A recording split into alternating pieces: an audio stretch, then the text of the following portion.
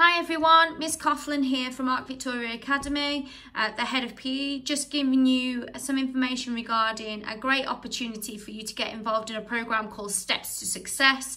The Steps to Success program is run by the Central Sports Partnership, and each week there will be a number of challenges that are released for yourselves to try and complete. And these are aimed at helping you become fit and healthy around your physical self, your social self and your emotional self.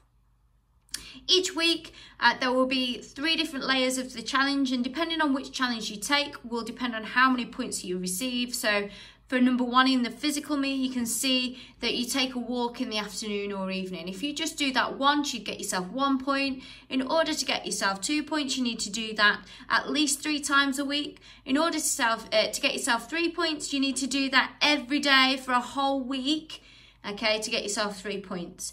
You do the same again, you pick 1, 2 or 3 on the social me and you enter your score on the bottom, and you do the same again with the emotional me and enter your score at the bottom. So lots of little challenges for you to try and complete throughout the week. You can do it by yourself or with your family members, although some things you might need a little bit of help and support from your family with, like eating a meal with your family during the week.